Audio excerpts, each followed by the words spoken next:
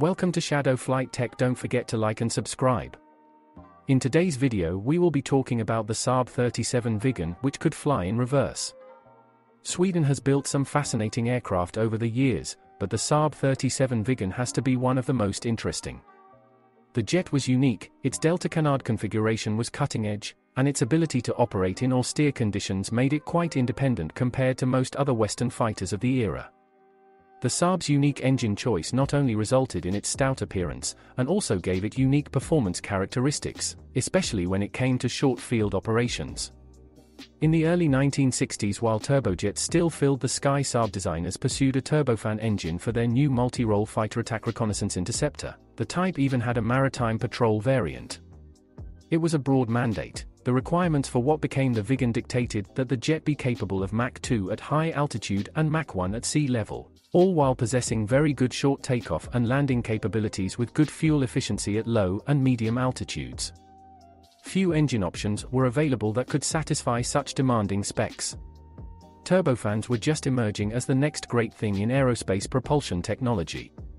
SAAB ended up with a license-built version of the Pratt & Whitney JT8D, the same engine flown on the 727 and DC-9 airliners, known locally as the Volvo RM8. Beyond having its internals tweaked for supersonic operations, the RM8 featured some major additions to the JT8D's baseline design that were specifically suited for the Viggen's mission set. A large afterburner can was attached to the end of the engine. This massively increased thrust, but also turned the engine's miserly fuel consumption into a gas guzzler when it was activated. The second was the addition of a set of thrust reverser petals housed inside the engine's exhaust nozzle, along with perimeter bypass vanes that would allow air to exit in a forward direction when the reversers were activated. The RM8B blasted out an incredible 28,100 pounds of thrust in afterburner, and 16,200 pounds of dry thrust without. To give you an idea of just how powerful the engine was for a fighter of the day, the popular General Electric J79 turbojet, which powered the F-4 Phantom and F-104 Starfighter, put out between 16,000 pounds and 18,000 pounds, depending on the variant. The Pratt & Whitney F100 that would equip the state-of-the-art F-15A divided by B years after the Viggen first flew put out about 24,000 pounds of thrust. For what the Viggen gained in thrust with its RM8, it lost in sleekness.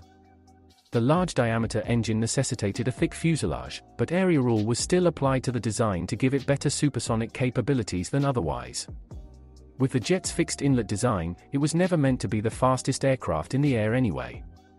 The Viggen's unique power plant was paired with very tough landing gear, 4 wheels for the mains and 2 for the nose gear, and a unique vortex-generating, double delta canard design, with flaps making up the trailing edge of the canards. All this added up to a marvelous short-field performer, with the Viggen being able to get airborne in less than 1,500 feet and become agile at low speeds right after liftoff. If Viggen departures were often dramatic, its landings were even more so. The jet would make flareless high rate of descent landings, with sink rates of 15 feet per second being normal, in order to plant the jet firmly on the ground as soon as possible. The RM8's thrust reversers were automatically triggered to engage once the nose wheel touched down, at which time the Viggen would throttle up and the pilot would engage the aircraft's brakes to quickly slow its velocity as it chugged down the runway. The Viggen's thrust reversers could also be engaged for ground handling, including backing out of tight spots and especially for executing the Viggen's trademark J-turn on the runway. The jet could touch down, slow with its reversers on, and keep them engaged while it flipped around and took off in the opposite direction and in the same distance, all without ever coming to a stop. Although nowhere near as sleek and beautiful as its J-35 Draken predecessor, it was truly a special brute of a machine. The jet's whole short takeoff and landing capability went along with a larger concept of austere and dispersed fighter operations that Sweden has held onto ever since. But the Viggen's impact extended even further. The SAAB packed pretty exciting technology for its time, including a heads-up display, digital mission computer, anti-skid braking system and an electronic flight control system, the first of its kind in a production aircraft. A fairly exotic tactical instrument landing system was also fielded, which made precise landings on short strips much more reliable. Yet above all else, the Viggen was built to be reliable and easy to maintain without the dense infrastructure needed by comparable fighters. At war, Viggens would be expected to operate from airfields that were nothing more than narrow and tree-lined strips of rural highway, with concrete caverns or camouflage-netted revetments in the vicinity to park and service the aircraft. In fact, the jet's tail was made to automatically fold over via an actuator system so that the aircraft could fit in low-slung parking areas. The Viggen's thrust reversers remain an oddity till this very day. Only the Panavia Tornado has employed a form of the concept with its bucket-style thrust reversers. In general, tactical aircraft used simpler and lighter drogue chutes and anti-skid braking systems to slow themselves down. Short takeoff and landing requirements have taken far less precedence on the high-tech fighters. Today though, the ability to operate from austere locations, even with fighters not specifically designed to do so, is making quite the comeback. 329 Viggens were built, and the aircraft served from 1970 to 2005 in a variety of roles and configurations.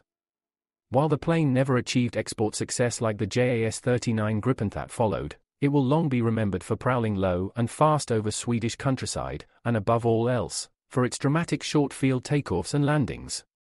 Thank you for listening to Flight Tech News. Don't forget to like and subscribe.